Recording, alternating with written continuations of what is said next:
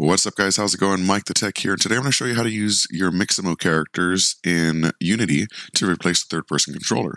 So now our third-person controller is working, but we want to replace it with a Mixamo character.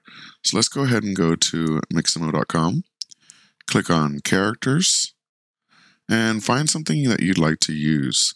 That Paladin is the one we wanted. And we're going to hit Download. We're going to choose FBX for Unity and leave it at T-pose and hit Download. Now that we have the Paladin, we can drag it into our Unity project, into our project folder. So let's drag that over.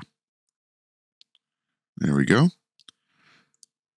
Now if we click on this Paladin, you'll see that we have a couple of tabs over here. We do need to make a couple changes. In Rig, we need to change this to a humanoid and hit Apply. And under Materials, because this character doesn't have any materials, just like Ethan doesn't, we need to extract the textures for this character. So let's go ahead and go to the Character, Materials, and go to Extract Textures. Select the folder. And fix. Now you'll see that we have our full textures on our character, but we still can't control it, and it's also a slightly different size. So what we're going to do is we want to actually connect these two characters together. So we're going to place our Paladin inside of our third-person controller, and then we're going to move them to the same space. Now we could try and do it by hand, and it'll work, but it's kind of unnecessary because we can actually do it like this. So we're going to set this position to 0 and 0. And then we're going to set his location to 0 and 0. Now they're in the exact same location. They're just a slightly different size. So we're going to change that as well. Let's click on our Paladin again. And under Scale, let's try 0.8.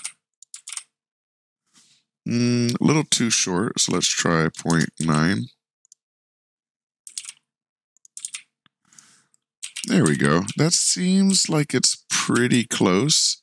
I guess I could lower it slightly, maybe 0.85. Yeah, that looks pretty good.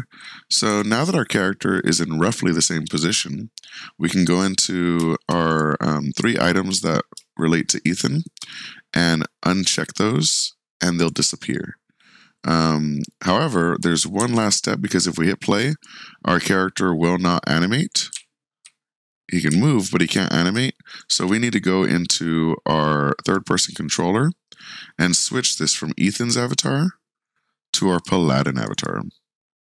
And now, when we hit play, our Paladin is animated and textured, and we can use it within our game however we'd like. So yeah, that's about it. I know I went over some of the extra stuff on how to import the packs and fix all those bugs and stuff, but I feel like it's better to include everything than leave something out and have you guys get lost. So feel free to scrub through the video and find what you need. Thank you guys so much for watching, and if you have any questions, leave them in the comment section below. Peace. What? You've never heard of Stream Savers? And you thought PewDiePie was the only YouTuber to make a game? I made a game too, and it's called Stream Savers, and it's available for pre-order right now for $9.99, and that's a great price.